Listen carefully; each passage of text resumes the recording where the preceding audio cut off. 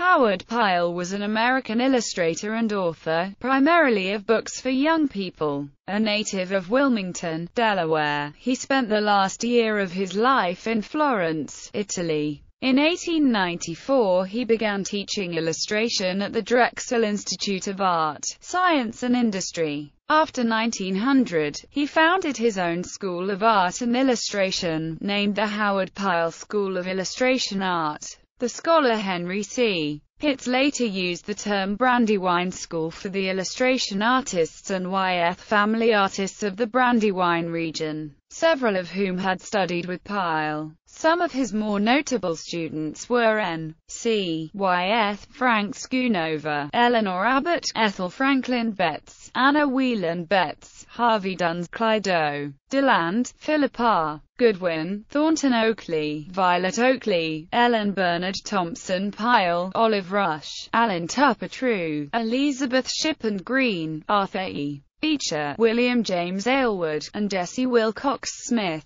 Pyle's home and studio in Wilmington, where he taught his students, is still standing and is listed on the National Register of Historic Places. His 1883 classic publication The Merry Adventures of Robin Hood remains in print, and his other books, frequently with medieval European settings, include a 4-volume set on King Arthur. He is also well known for his illustrations of pirates, and is credited with creating what has become the modern stereotype of pirate dress. He published his first novel, Otto of the Silver Hand, in 1888. He also illustrated historical and adventure stories for periodicals such as Harper's Weekly and St. Nicholas Magazine. His novel Men of Iron was adapted as the movie The Black Shield of Falworth. Pyle traveled to Florence, Italy in 1910 to study mural painting. He died there in 1911 of a sudden kidney infection. Life. Pyle was the son of William Pyle and Margaret Churchman Painter. As a child, he attended private schools. He was interested in drawing and writing from a very young age. He was an indifferent student, but his parents, particularly his mother, encouraged him to study art. For 3 years he studied at the studio of F. A. van der Weylen in Philadelphia. Aside from a few lessons at the Art Students League of New York, this constituted the whole of his artistic training. In 1876 he visited the island of Chincoteague off Virginia. Inspired by what he saw, he wrote and illustrated an article about the island and submitted it to Scribner's Monthly. One of the magazine's owners, Roswell Smith, encouraged him to move to New York and pursue illustration professionally. Pyle initially struggled in New York. His lack of professional experience made it difficult for him to translate his ideas into forms for publication. He was encouraged by several working artists, including Edwin Austin Abbey, B. Frost and Frederick S. Church. He finally published a double-page spread in the Harper's Weekly issue of March 9, 1878, and was paid $75, 5 times what he had expected. He became increasingly successful, and by the time he returned to Wilmington in 1880, he was an established artist. He married the singer Anne Poole on April 12, 1881. The couple had 7 children. Pyle continued illustrating for magazines. He also collaborated on several books, particularly in American history. He wrote and illustrated his own stories, beginning with The Merry Adventures of Robin Hood in 1883. This book won international attention from critics such as William Morris. Over the following decades, he published many more illustrated works for children, some of which are still in print today. In 1889, Pyle and his wife sailed to Jamaica, leaving their children in the care of relatives. While they were overseas, their son Sellers died unexpectedly. This loss may have inspired Pyle's children's book, The Garden Behind the Moon, which is about death. From 1894 to 1900 he taught illustration at the Drexel Institute. In 1900 he created his own school in Wilmington, where he taught a small number of students in depth. In 1906, he took up mural painting, which was popular for public art. He painted the Battle of Nashville in the state capital of Minnesota, and 2 other murals for courthouses in New Jersey. Pyle developed his own ideas in illustrating pirate dress, as few examples survived and few, if any, drawings of authentic pirate dress had been preserved. He created a flamboyant style incorporating elements of gypsy dress. His work influenced the design of costumes for movie pirates from Errol Flynn to Johnny Depp. It has been noted as highly impractical for working sailors. In 1910, Pyle and his family went to Italy, where he planned to study the old masters. Suffering poor health, he felt depressed and drained of energy. After 1 year in the country, he suffered a kidney infection and died in Florence at the age of 58.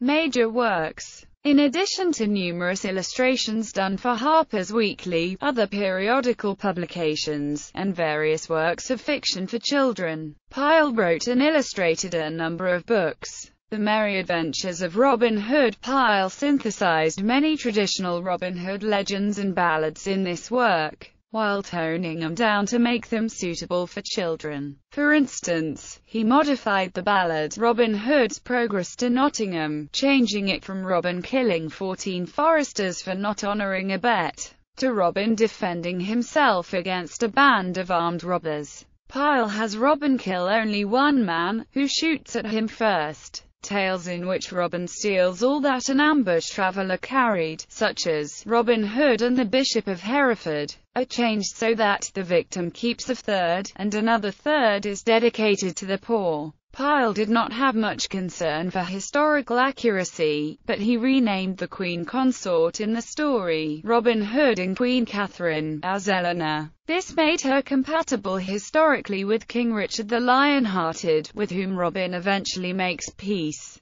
Many of the tales in the Robin Hood book dated to the late Middle Ages. His achievement was to integrate them into a unified story, which he also illustrated. For example, he included the adventure with the Curtal Friar in the narrative order to reintroduce Friar Tuck. Pyle needed a cooperative priest for the wedding of outlaw Alan Adale to his sweetheart Ellen. In the original, A Jest of Robin Hood, the life of an anonymous wrestler, who had won a bout but was likely to be murdered because he was a stranger, is saved. Pyle adapted it and gave the wrestler the identity of David of Doncaster, one of Robin's band in the story Robin Hood and the Golden Arrow. In his novelistic treatment of the tales, Pyle thus developed several characters who had been mentioned in only one ballad, such as David of Doncaster or Arthur à Bland. Men of Iron is an 1891 novel about a squire, Miles Falworth, who hopes to become a knight, thereby redeeming his family's honor. Miles's father was falsely implicated in a plot to kill King Henry IV. The adventure tale follows Miles through his intensive training for knighthood, and ends with the young Beck-knighted Miles challenging the wicked Lord Brookhurst Allborn to trial by combat. The novel was adapted into a 1954 film entitled The Black Shield of Falworth, starring Tony Curtis and Janet Leigh. Other works: Otto of the Silver Hand, about the life of the son of a robber baron during the medieval period. Rejected of Men, a story of today, setting the story of Jesus as if it had occurred during early 20th century America. The Wonder Clock, a collection of 24 tales, one for each hour of the day. Each tale was prefaced by a whimsical verse telling of traditional household goings-on at that hour. His sister Catherine Pyle wrote the verses. Pyle created the tales based on traditional European folk tales. Pepper and salt, or seasoning for young folk, traditional tales for younger readers, which he also illustrated. After his death, a publisher collected a number of his pirate stories and illustrations and published them as Howard Pyle's Book of Pirates.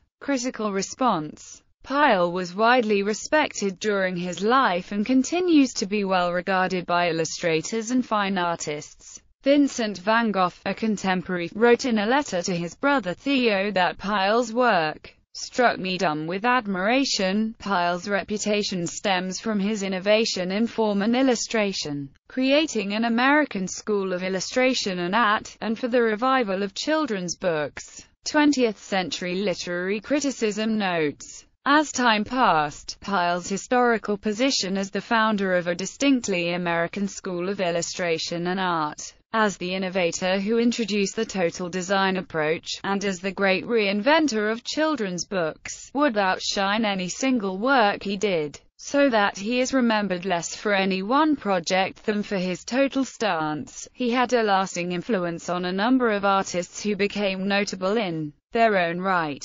N.C. Wyeth, Frank Schoonover, Thornton Oakley, Alan Tupper-True, Stanley Arthur, and numerous others studied under him. According to Robert Bitts, the Howard Pyle School of Art developed a common set of themes in its work: attention to realism, and expression of optimism and a faith in the goodness of America. Although Pyle is remembered primarily as an illustrator, his books have been analyzed for their literary qualities. Timmy M. Ranter and Jill P. May have examined their influence on children's literature. May writes from a feminist sensibility. Susan F. Beagle has studied Pyle's influence on Ernest Hemingway. Alethea Hellberg has reviewed Pyle's poetry, which has not been as highly valued as in his own time. Malcolm Usery wrote that Otto of the Silver Hand has all the marks of a good historical novel. It has an exciting plot, with ample conflict and believable characters. It uses language in dialect appropriate to its setting and the characters. It has a significant, universal theme, and it presents the details of daily life in Germany of the 13th century accurately and unobtrusively, making the period real and alive. Selected bibliography. Unless noted otherwise, all titles are listed in the Dictionary of American Biography. The Merry Adventures of Robin Hood, Within the Capes, Pepper and Salt, The Rose of Paradise, The Wonder Clock, with his sister Catherine Pyle, Otto of the Silver Hand, A Modern Aladdin, Men of Iron, Twilight Land, The Story of Jack Ballister's Fortunes, The Garden Behind the Moon, The Ghost of Captain Brand, Washington, Story of the Revolution, The Price of Blood, History of the American People, Rejected of Men, The Story of King Arthur and His Knights, The Story of the Champions of the Round Table, The Story of Sir Launcelot and His Companions, The Story of the Grail and the Passing of King Arthur, Stolen Treasure, The Ruby of Kishmore, Howard Pyle's Book of Pirates. Additional reading. Coyle, Heather C. Howard Pyle, American Master Rediscovered. Wilmington, Delaware. Delaware Art Museum. ISBN 9780977164431. May, Jill P. Robert E. May, Howard Pyle. Howard Pyle. Imagining an American School of Art. University of Illinois Press. p. 262. ISBN 978-0-252-03626-2. E-text of Twilightland. Pyle biography and e-text of Robin Hood.